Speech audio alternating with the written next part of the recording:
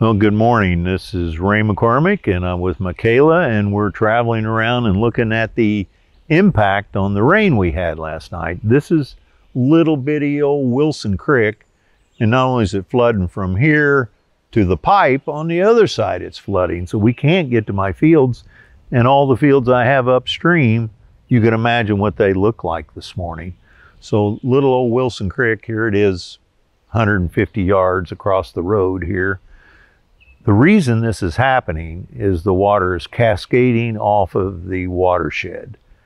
And we all need to do all we can to infiltrate that water into our soils, into that sponge that comes with the soil health of cover crops and no-till.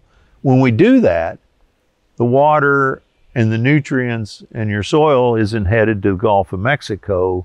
It's kept up on your field where you want the water to grow a crop this summer, and it doesn't impact downstream landowners like Ray McCormick and all of our neighbors all the way to the Gulf of Mexico.